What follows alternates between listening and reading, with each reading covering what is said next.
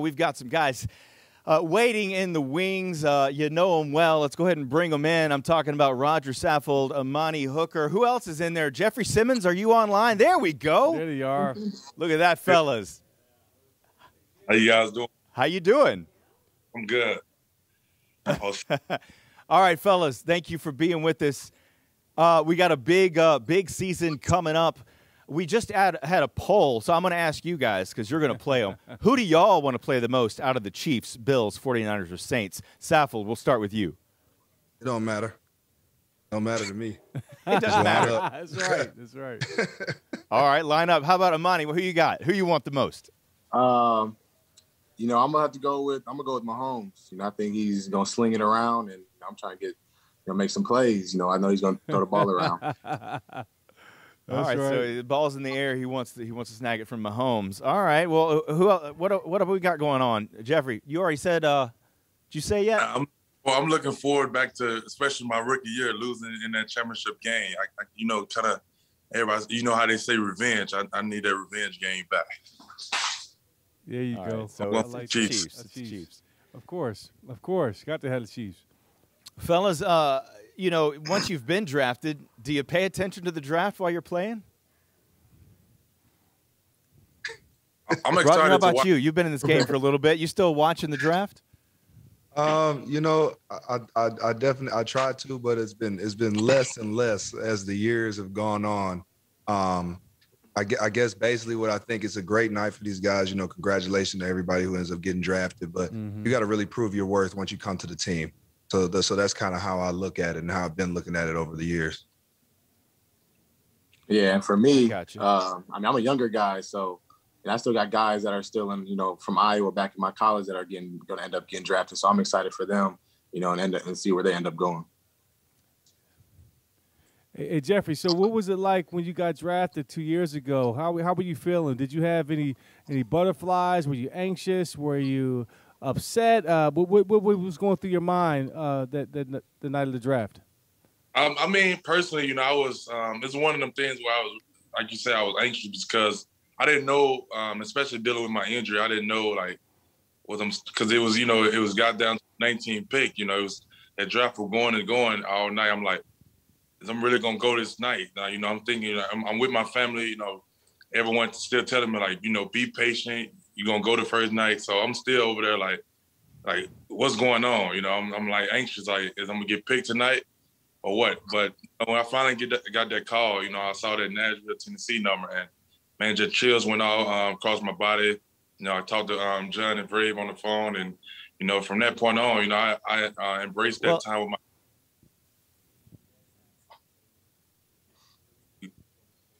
Go ahead. I'm curious. Sorry, guys, a little technical difficulty here. I'm curious. If given your positions that you play, all right, we've got two defensive guys here, an offensive guy.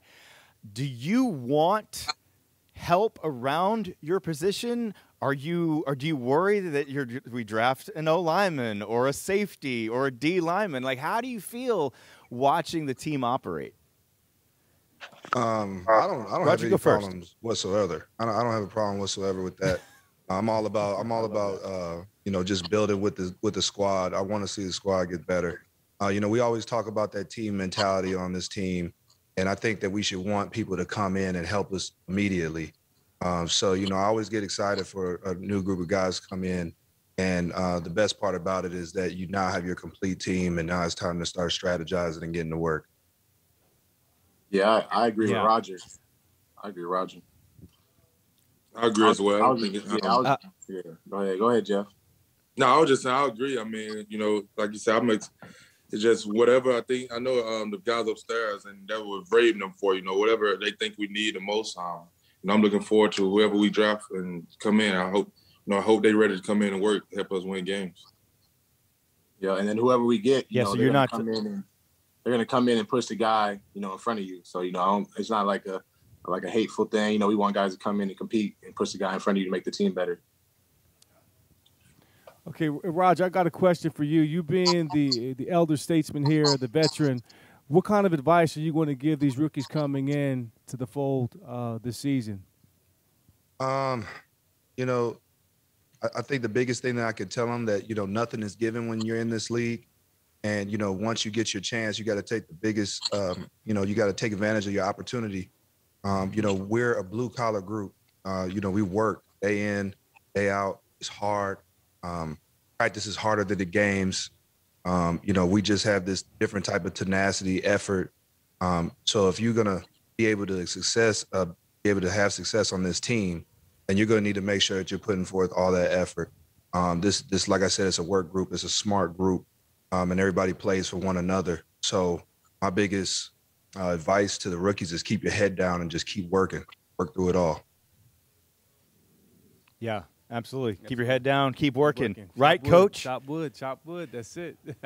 Coach here, he's planning for the season. So I think every question he asks you, he's half taking notes for TSU football. So I can get my speeches together for the guys. Congratulations, by the way. I appreciate it. I'm going to need you guys to come out and talk to the team for me a couple times. For sure. Absolutely. In time. Yeah.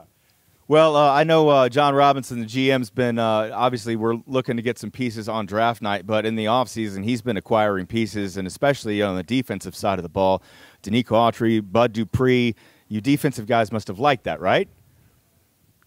I'm for sure excited about that, especially up front. I think we just got some real dogs up front. As we played against both of them guys, and you see how dominant they are.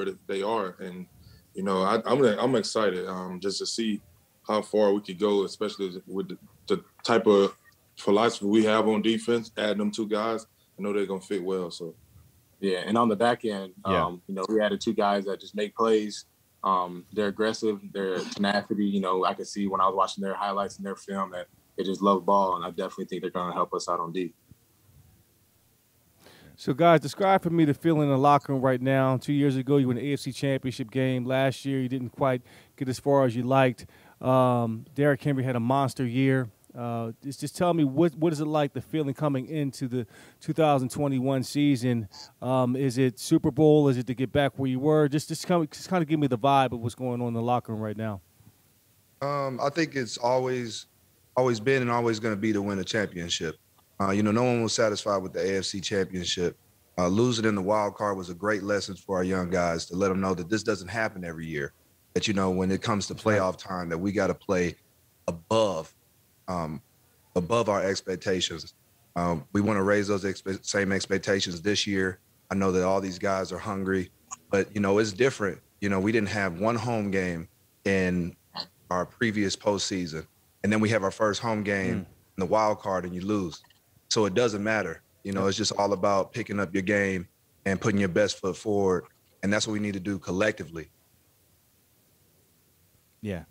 Yeah, it is. It's true. Guys, I mean, everything you hear out of their mouths is perfect. It's all team first. That's it. Ready to go for the season. I know we still got a ways to go. We got to get these guys, get through the summer and everything. I cannot wait to see you take the field again. Again, Roger Saffold, Amani Hooker, Jeffrey Simmons. Guys, thank you so much for hanging out with us at the virtual draft party, and I look forward to seeing you on the field.